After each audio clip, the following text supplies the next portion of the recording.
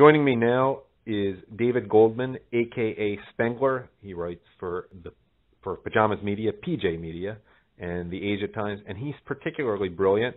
And we're going to talk now in particular, and maybe only, about his piece today called A Coup Attempt, Not a Constitutional Crisis. I think you know what I'm talking about. And David, thank you for joining me today. Adam, it's always a pleasure. Thanks for the invitation. Yeah. So you're saying it's not a constitutional crisis, it's an actual coup attempt. Can you explain for people who may not have read it yet what you mean by that?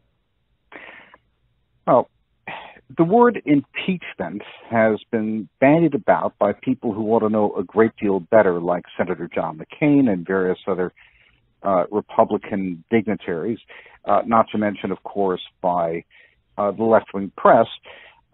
This is all complete nonsense. There might be a constitutional crisis if President Trump were remotely chargeable with impeachable offenses.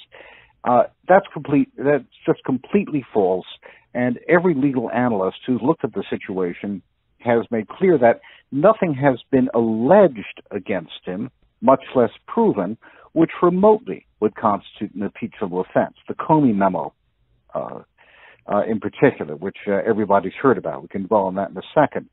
There is, however, an effort developing, a foul combination by the mainstream media, the Democrats, and a certain group of Republicans, including McCain, including the Wall Street Journal editorial page, to try to declare him unfit for office and drive him from office.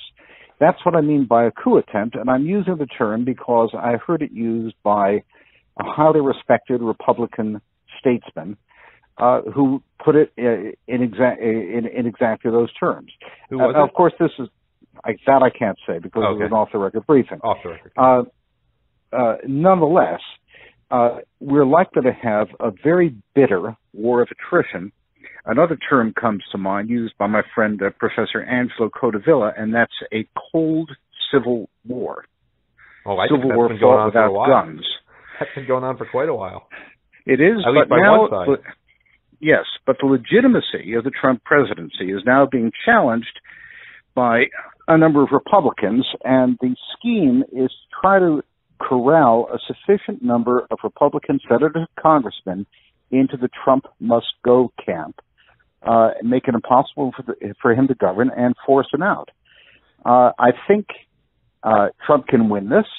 I don't know if he will. It's got to be fought. I think the way he fought the campaign, it's only week 17 into his term, so you have to give the man a certain amount of credit for just having started.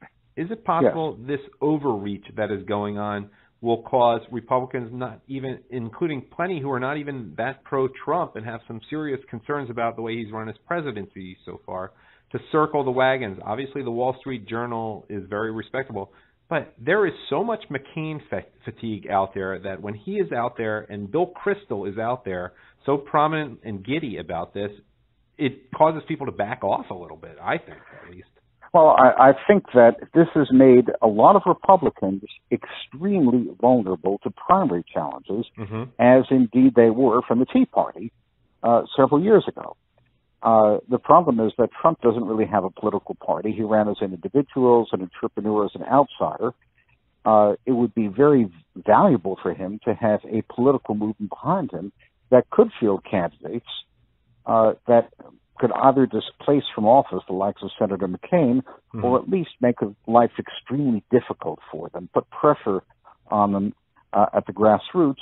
And the risk here is that the president will be so distracted from all of the insults and provocations hurled at him that he'll lose sight of the political agenda that got him elected in the first place. So my advice to Trump is remember who you came into the party with. Stay with the basic issues. Keep repeating them. The campaign isn't over until everything's passed into legislation. Do you think part of the problem is the people advising Trump? Is he confused because he has so many people pulling at him from different directions, including the Ivanka and Jared factor?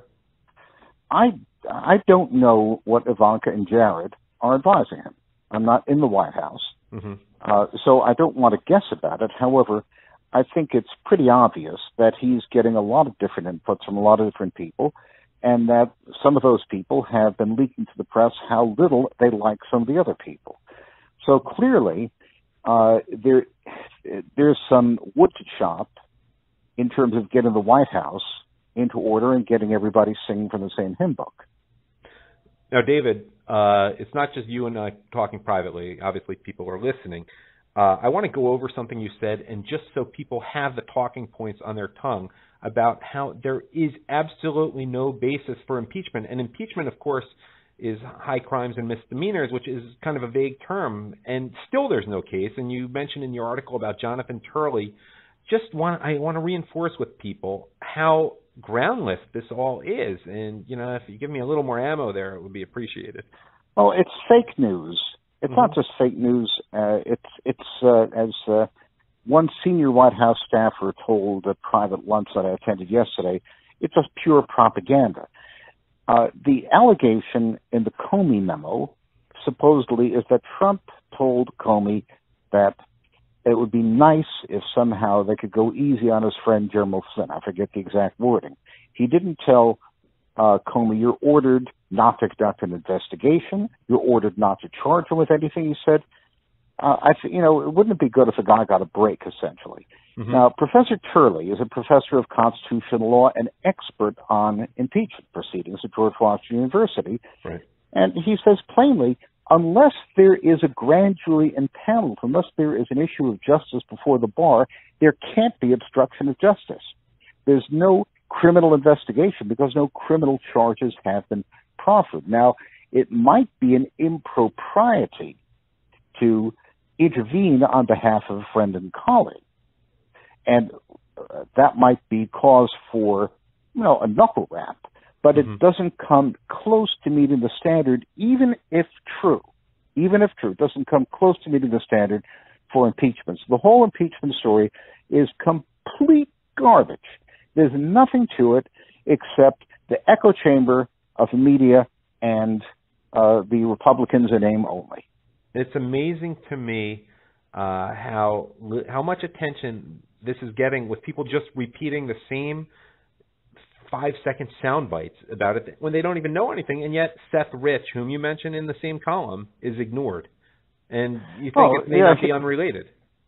Well, here, supposedly, the Russians influenced the elections by leaking to WikiLeaks a whole bunch of Democratic National Committee emails, which show that the Democratic National Committee was rigging the primaries to screw Bernie Sanders. It turns out that there is some evidence, I don't know how sound it is, Fox News had some good reporting on this, that a young Democratic Party staffer, obviously sympathetic to Sanders, named Seth Rich, was in touch with WikiLeaks. There's evidence that he sent a lot of emails.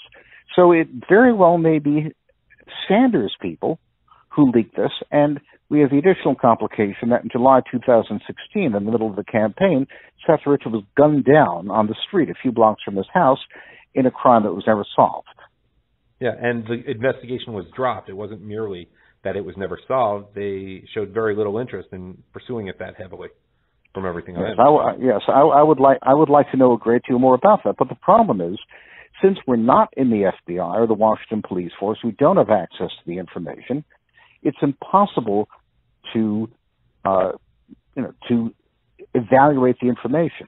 But the one thing we can say with absolute certainty that every competent legal expert has said is that the impeachment word is a bunch of complete hooey. Yeah, and one more thing related to this column. If we have time, I want to get to your second most recent column at PJ Media. But the McCain factor, is he really that bitter and deranged and just vindictive or whatever, or just doesn't realize that his time has passed, or that he's ridden the coattails of his father, essentially, and grandfather to the greatest extent possible? What's going on in his head? Is he just that vicious?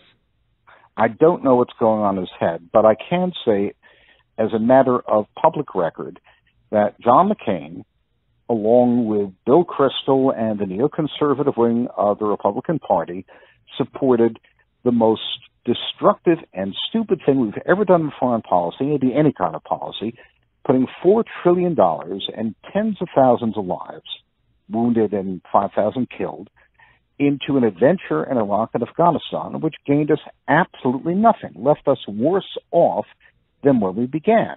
And Donald Trump won the primaries, at least in part, because he stood up and told the truth about it. He said it was the dumbest thing we ever did. McCain's reputation and Bill Kristol's reputation ride on these things, and so, by the way, do the reputations of many senior people in the intelligence community. Right. That's why there's a feud between Trump and the intelligence community. It's not that Trump was impolite to somebody. It's they've got a policy difference, and reputations and careers are on the line. A lot of money. Trump hasn't asked for my advice, but if he did, I would tell him, forget about the personalities. Keep reminding people why they voted for him, what the policy issues are, that McCain and these other boneheads are catastrophic failures. They nearly ruined this country.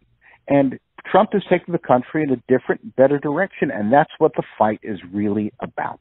And I think it's interesting that when you talk about the neocon agenda that Trump went against, the three people who were just mentioned are McCain, Kristol, and Bush, none of whom would have gotten to the positions they were in had it not been for who their fathers are. I don't think anyone can disagree with that. Whether they prove themselves later on or not, they are where they are. Adam, you may be right, but I really don't want to make this personal. I want to go back to the policy issues on which Trump won the election. I don't want to make it personal. I want to make clear that all the attacks on Trump are coming from people who are catastrophic failures and who are wrong, and against whom people elected Donald Trump. All this nonsense is a smokescreen to cover up the fact that the American people chose a certain kind of policy and repudiated the policies of McCain and these other bozos, and they're trying to undo the result by playing dirty. Gotcha. We're out of time. I would have liked to get to the existential roots of Trump derangement syndrome, but I guess we'll talk to you again soon, hopefully. And it's always a real privilege to have you on and share your views with the audience.